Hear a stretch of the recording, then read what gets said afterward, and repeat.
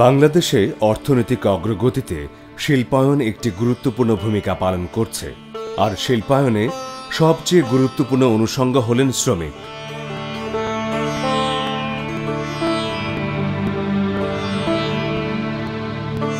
শ্রমিকরাই হলেন শিল্প কারখানার প্রাণ।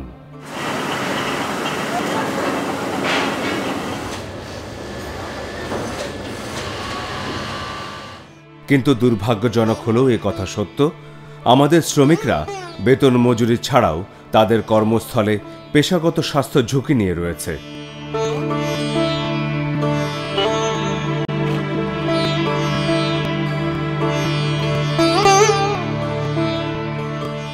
পরিসংখ্যানে দেখা যায় 2007-এ বিভিন্ন দুর্ঘটনা ও সহিংসতায় শিল্প কারখানাগুলোতে অন্তত 435 জন শ্রমিকের মৃত্যু হয়েছে। মারাত্মক দুর্ঘটনা ছাড়াও নানা ঝুঁকিপূর্ণ কাজে নিয়োজিত শ্রমিকরা বিভিন্ন রকম স্বাস্থ্য ঝুঁকির মধ্যে থাকেন। বাংলাদেশের শ্রমিকরা যেসব কর্মক্ষেত্রে মারাত্মক স্বাস্থ্য ঝুঁকির মধ্যে থাকে তার মধ্যে রয়েছে তৈরি পোশাক শিল্প, নির্মাণ কাজ, কেমিক্যাল ইন্ডাস্ট্রি, ইঞ্জিনিয়ারিং ওয়ার্কশপ, চামড়া শিল্প, প্রকাশনা বা প্রিন্টিং প্রেস, স্টিল মিল, বর্জ্য ব্যবস্থাপনা, জাহাজ ভাঙ্গার কাজ, চিংড়ি শিল্প এবং পরিবহন শিল্প। আমরা যখন কর্মক্ষেত্র বলি এবং স্বাস্থ্য অধিকার বলি, আমরা এটাকে বলতে চাচ্ছি কর্মক্ষেত্রে স্বাস্থ্যগত পরিবেশটা রক্ষা করে কাজ করার পরিবেশটা আছে, এবং সেটাকে আমরা ব্রডার পার্সপেক্টিভে দেখতে চাই যে কর্মক্ষেত্র, তার বসার পরিবেশ, কাজ করার পরিবেশ, সেখানে যদি বলি যে আলো বাতাস নির্গমনের পরিবেশ, সেখানে যদি বলি যে পায়খানা, প্রস্রাব, বিশ্রাম, খাওয়ার সুব্যবস্থা, তাদের যারা সুপারভাইজার আছে তাদের সাথে এটা মানসিক আচার আচরণ, এবং পরবর্তীকালে তার ছুটি ছাটা, বিশ্রাম, এবং ফাইনালি তার ন্যায্য মজুরি, এবং সেক্ষেত্রে তার কাজের যাতে ঝুঁকি কম হয়, তার কাজের নিরাপত্তা রক্ষা হয়, এবং সার্বিকভাবে তার স্বাস্থ্যটা সুরক্ষা হয়, যাতে একটা সুস্থভাবে সে কাজটা করতে পারে সুস্থ পরিবেশে। এসব বিভিন্ন শিল্পক্ষেত্রে সরজমিনে ঘুরে যন্ত্রপাতির ঝুঁকি, অস্বাস্থ্যকর পরিবেশ, ক্ষতিকর রাসায়নিক পদার্থের ঝুঁকি, অপর্যাপ্ত পানি ও টয়লেট সুবিধা, উপযুক্ত খাবার পরিবেশ, শিশু যত্ন কেন্দ্রের অপর্যাপ্ততা ও অব্যবহৃত অবস্থা, পরিবেশ দূষণের মতো স্বাস্থ্য ঝুঁকির সমস্যা প্রত্যক্ষ করা গেছে। বাংলাদেশে মোট রপ্তানি আয়ের 75% আসে তৈরি পোশাক খাত থেকে। প্রায় 4000 পোশাক প্রস্তুতকারী কারখানায় কর্মরত প্রায় 25 লক্ষাধিক কর্মী। এদের শতকরা 85% নারী। গার্মেন্টস কর্মীরা দিনে 12 থেকে 14 ঘন্টা কাজ করে দেশের মোট রপ্তানি আয়ের 3/4 যোগান দিচ্ছে। অথচ সুস্থ ও সচ্ছল জীবনযাপন করা তাদের পক্ষে কোনোভাবেই সম্ভব হচ্ছে না। সরজমিনে অনুসন্ধানে দেখা যায় কিছু গার্মেন্টসে স্বাস্থ্যকর পরিবেশের ন্যূনতম মানগুলো বজায় রাখার চেষ্টা করা হয়, কিন্তু অধিকাংশ গার্মেন্টসে স্বাস্থ্যকর কর্মপরিবেশ, এমনকি ন্যূনতম চিকিৎসা ব্যবস্থারও নিশ্চয়তা থাকে না। আমরা এটাকে 3টা ব্রড ক্লাসিফিকেশন করতে পারি। একটা হচ্ছে তার এনভায়রনমেন্টের জন্য হচ্ছে, আরেকটা হচ্ছে তার সে যে মেশিনটা নিয়ে কাজ করছে, যে ধরনের যন্ত্রপাতি হোক না কেন, সেটার সঙ্গে তার সম্পর্কের কারণে সৃষ্টি হচ্ছে। আরেকটা হচ্ছে তার সারাউন্ডিং, তার সহকর্মীদের সঙ্গে তার রিলেশনশিপের থেকে ডিরাইভ হচ্ছে কিছু প্রবলেম। বাংলাদেশে বিশেষ করে শহরাঞ্চলে বর্জ্য ব্যবস্থাপনায় নিয়োজিত আছেন বিপুল সংখ্যক কর্মী। এসব কর্মীরা ভয়াবহ স্বাস্থ্য ঝুঁকির মধ্যে কাজ করেন। এসব কাজে তাদের স্বাস্থ্য ও নিরাপত্তার দিকটি একদমই দেখা হচ্ছে না।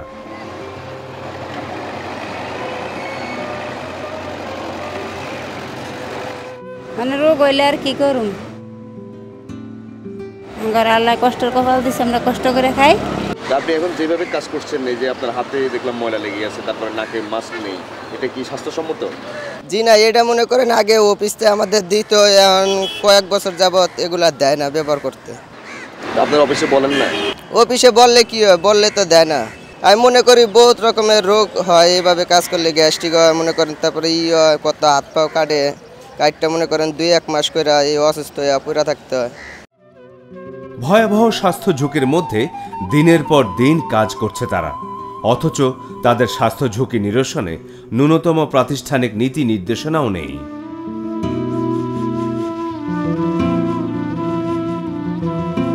হাতে মোজা টোজা দেওয়া উচিত, তারপর আপনার পোশাক ঠিক মতন দেওয়া উচিত।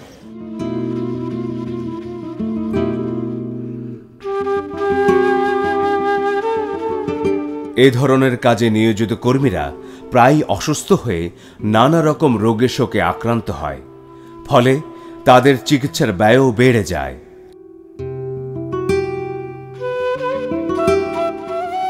জাতীয় প্রেক্ষাপটে দেখি তাহলে আমরা দেখব যে সারা বাংলাদেশি কর্মক্ষেত্রে নিরাপত্তাটা সবচেয়ে কম অগ্রাধিকার বিষয় উপরিকাঠামো লোকজনের কাছে, নীতি নির্ধারকদের কাছে এবং যারা এটা বাস্তবায়ন করে তাদের কাছে।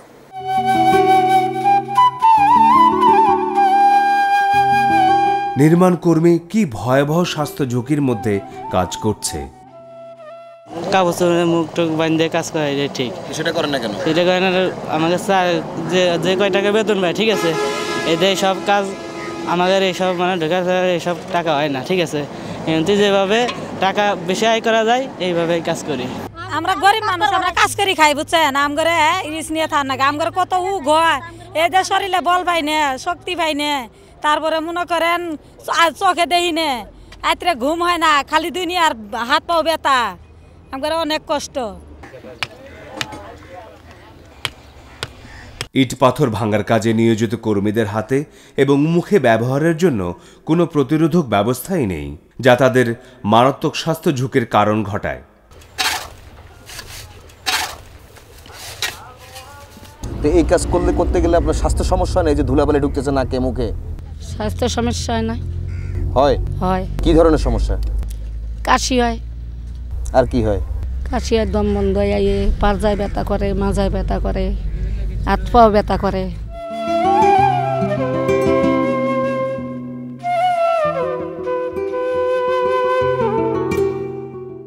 নব্য ব্যবসায়ী এরা এই মুহূর্তে ইমিডিয়েট লাভটাকে বড় করে দেখতেছে। এটা একটা ন্যাশনাল কনটেক্সটে দীর্ঘমেয়াদী জাতীয় এবং ব্যক্তিগত লাভ, মালিক যারা বিনিয়োগ করে তাদের লাভ, এটা কনসলিডেটেড ওয়াতে দেখার একটা সমস্যা আছে।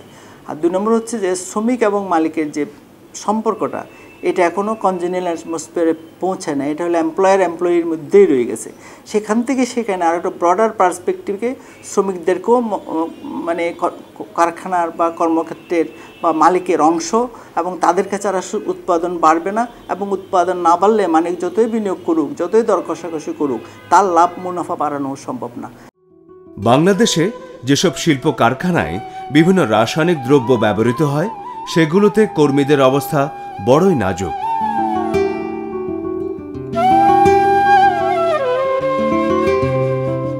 এই পরিস্থিতিতেই তারা প্রতিনিয়ত কাজ করছে এবং ক্রমশই ক্ষয়ে যাচ্ছে তাদের জীবন।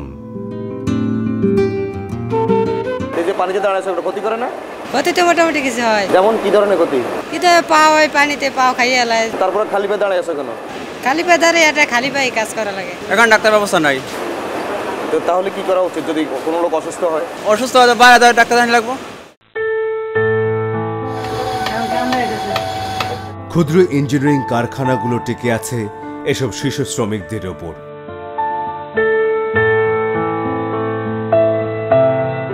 একদিকে তাদের ন্যূনতম মজুরি দেয়া হয় না, অন্যদিকে দারিদ্র্য পীড়িত এই শিশুরা শুধু বেঁচে থাকার জন্য এই ধরনের ঝুঁকিপূর্ণ কাজ করতে বাধ্য হয়। একদিকে পুষ্টিকর খাদ্যের অভাব, অন্যদিকে কর্মক্ষেত্রে নানা স্বাস্থ্য ঝুঁকি তাদের জীবনকে ক্রমশ ফ্যাকাশে করে, জীবন হয়ে ওঠে ক্ষয়িষ্ণু, বর্ণহীন। এই গরমটা এসে সময় আমাদের গায়ে এসে লাগে, কিংবা চোখে যায়, ঠিক আছে, চোখের একটা ক্ষতি না। ক্ষতিকর হলে কি হয়েছে ভাই, গরিব মানুষ, ঠিক আছে, কাজ করে তো খাইতে হইবই, ঠিক আছে, তাহলে আর কি করা, ছোটতে হয়ে গিয়েছে।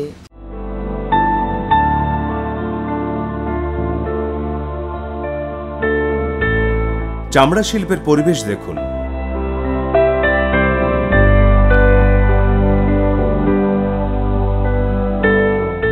এখানকার শ্রমিকরা এরকম একটি পরিবেশে কি সুস্থ থাকতে পারে? আপনি যে এই কাজটা করছেন এটা তো খুবই ঝুঁকিপূর্ণ মনে হচ্ছে আমার কাছে। ঝুঁকিপূর্ণ। এতে কি ধরনের সমস্যা হতে পারে মনে করেন? এটা এই যে মেশিনে কাজ টাজ করলে কোনো সময় হাত টাত গেলে করে সমস্যা হয়। এমনি এছাড়াই যে আপনি যে গ্লাভস লাগাইছেন এটা ছাড়া যদি কাজ করেন তাহলে কি ধরনের সমস্যা? এটা এইগুলো ছুলে পছন্দ উঠতে যাবে। তো এই যে মনে করেন আপনি কাজ করা অবস্থা আপনার টয়লেটের দরকার হলে আপনি তখন কি করেন? এগুলো খুলে ফেলেন? এটা খুললে আমরা যেমন। চামড়া শিল্পের কর্মীরা কি মারাত্মক ঝুঁকিপূর্ণ পরিবেশে কাজ করে। এরকম পরিবেশে কেউ কি সুস্থ থাকতে পারে? এই ল্যাবট না লাগাইলে ওইটা পানি পড়লে ফসমজ হলে উড়ে যাব, শরীরে ক্ষত হয়ে যাব, চোখও তো দিতে পারে, তাই না? অবশ্যই, এটা বিচিত্র কোনো কথা না, যাইতে পারে। আমাদের চামড়া শিল্পের কর্মীরা জীবিকার তাগিদে মারাত্মক স্বাস্থ্য ঝুঁকির মধ্যে কাজ করে যাচ্ছে। এই কর্মীদের জন্যই বেঁচে আছে এই শিল্প কারখানাগুলো। তাদের ন্যূনতম স্বাস্থ্যকর পরিবেশ ও চিকিৎসার সুবিধা দেওয়া হচ্ছে না এসব কারখানাগুলোতে। আমাদের প্রকাশনা শিল্পের কর্মীদের কর্মস্থলের নিরাপত্তা ও স্বাস্থ্য রক্ষা ব্যবস্থা ঝুঁকিপূর্ণ। স্বাস্থ্য ও নিরাপত্তা ঝুঁকির মধ্যেই তারা কাজ করেন বেঁচে থাকার জন্য। আসলেই কি তারা বেঁচে আছেন?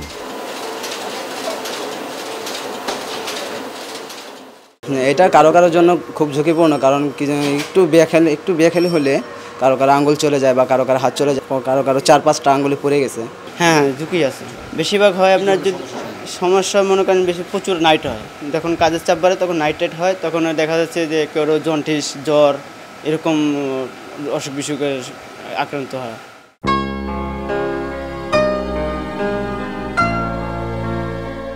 ইস্পাত কারখানাগুলোতে প্রচণ্ড গরম সহ্য করে কর্মীরা যে কাজ করছে তা কতটা স্বাস্থ্যসম্মত?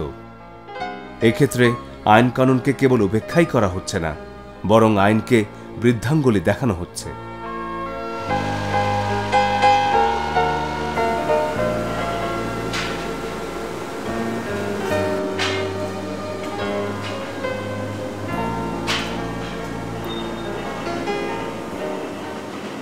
অ্যাক্সিডেন্ট যদি ভালো অ্যাক্সিডেন্ট হয় তো ভয়াবহ অ্যাক্সিডেন্ট। কেমন? পুরো শরীর সম্পূর্ণ শরীর পুরো টরা যায়। হ্যাঁ, আবার হালকা পালকা অ্যাক্সিডেন্ট হলে শরীর মিলে পুরো টরা যায়, 2-4-10 দিন বসে থাকা লাগে। এই গরম, প্রচুর গরম। এই গরমে কাজ করেন কিভাবে? বর্তমানে বাধ্যতামূলক করতে হয়। পোষায় শ্রম হিসাবে কি টাকা কিচ্ছু হয় না, যেহেতু যে শ্রম আর কি, শ্রম হিসাবে কিচ্ছু হয় না। হঠাৎ আগুন চোখে আসলে আগুনও পড়ে যেতে পারে, চোখটা নষ্ট হয়ে যেতে পারে, তারপর আপনার জন্ডিস হয়, শরীরে অনেক ব্যথা যেতে নতুন আসে যারা সাথে ব্যথা হয়, তারপর আপনার অনেক রোগ আছে যে বলে শেষ করা যাবে না। বাংলাদেশ শ্রম আইন 2006, যেখানে বিশেষ করে কারখানায় কর্মরত যেসব শ্রমিক জন রয়েছে, বিশেষ করে ফর্মাল সেক্টরে যারা কাজ করে, তাদের একটা বড় অংশকে এই আইন দ্বারা নিয়ন্ত্রণ করা হয়। এই আইনে অনলি 2টো চ্যাপ্টারকে আমরা খুঁজে পাই, যেখানে ফ্যাক্টরির নিরাপত্তার কথা বলা হয়েছে, সেখানে শ্রমিকের নিরাপত্তার কথা বলা হয়েছে, কিন্তু সেখানে স্বাস্থ্যগত দিক একেবারেই অনুপস্থিত।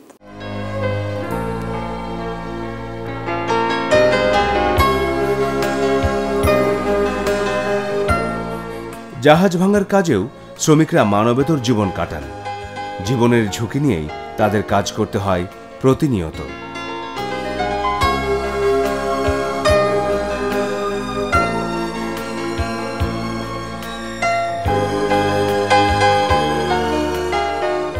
বাংলাদেশে আইন অনুযায়ী শিশুশ্রম নিষিদ্ধ হলেও পরিবহন সেক্টরে বিপুল সংখ্যক শিশু কাজ করে। এই শিশুরা হেল্পার ও মেকানিকের মতো কাজগুলো করে, যা অনেক ক্ষেত্রেই স্বাস্থ্যের জন্য ঝুঁকিপূর্ণ। অন্যান্য শিল্প কারখানায় ন্যূনতম চিকিৎসা সুবিধা থাকলেও এক্ষেত্রে কোনো চিকিৎসা কাঠামোই নেই। বড় ধরনের দুর্ঘটনায় এরা ক্ষতিগ্রস্ত হলে এদের চিকিৎসার কোনো দায়ভারই মালিক পক্ষ নেয় না।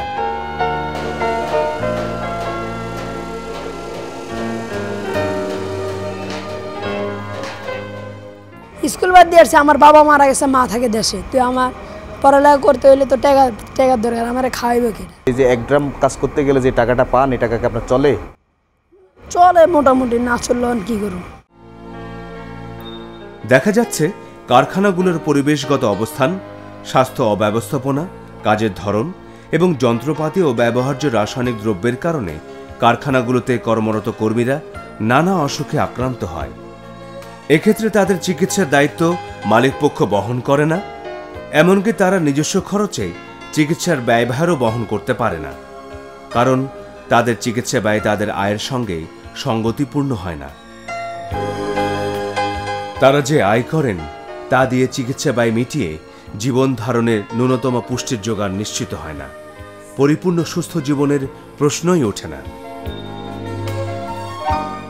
আমাদের এখানে কিছু কিছু ফ্যাক্টরিতে এখন ডাক্তার রাখা হয়েছে, কিন্তু দেখা যাচ্ছে যে ওরা ওষুধপত্র সাপ্লাই করতে না পারার কারণে ডাক্তার সাহেব অ্যাডভাইস করছে ঠিকই, কিন্তু উনি গিয়ে যে আরেকটা জায়গা থেকে ওষুধ নিয়ে আসবে বা সাপ্লাই করবে, এই অ্যাবিলিটি না থাকার কারণে আলটিমেটলি আউটপুটটা খুব খারাপ।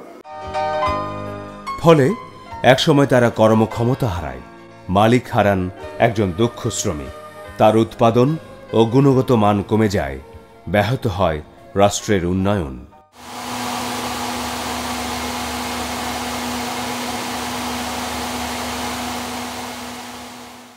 এই চক্রাবৃত্তে বাংলাদেশের শিল্প কারখানার কর্মীরা ঘুরপাক খাচ্ছে। দুর্ঘটনায় জীবনহানি হয় বলে আমরা জানি খবরটা, কিন্তু অসুস্থতায় জীবনহানিটা হয় ধীরে ধীরে, এই জন্য এটা কোনোদিন কোনো খবর হয় না।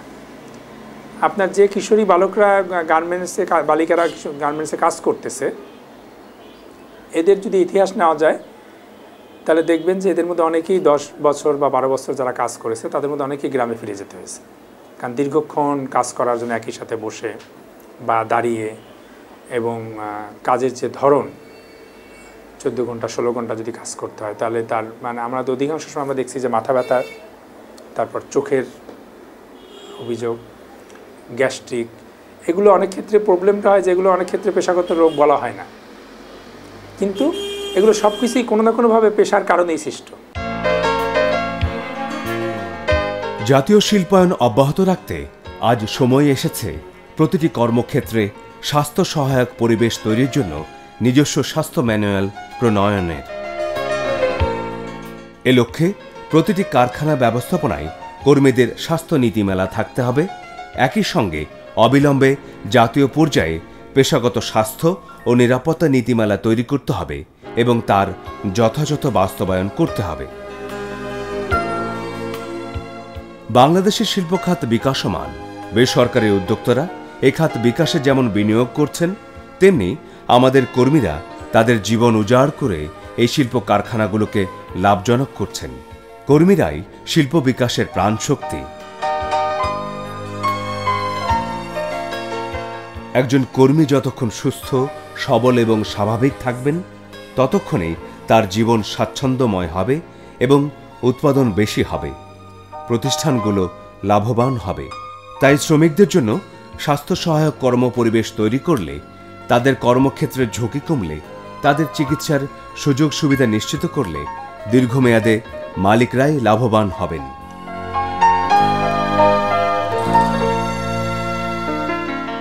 বিশেষত এই অকুপেশনাল হেলথ রিলেটেড যে নীতিমালা, সেই নীতিমালা এখনও সুস্পষ্ট কোনো আমাদের দিক নির্দেশনা তৈরি হয়নি। তো এটা যদি তৈরি হয়, সেক্ষেত্রে শিল্প সম্পর্ক এর মাধ্যমে একটা প্রতিষ্ঠিত হবে, এবং এই শিল্প সম্পর্কটা প্রতিষ্ঠিত হলে আসলে শিল্পগুলিতে উৎপাদন বৃদ্ধি হবে।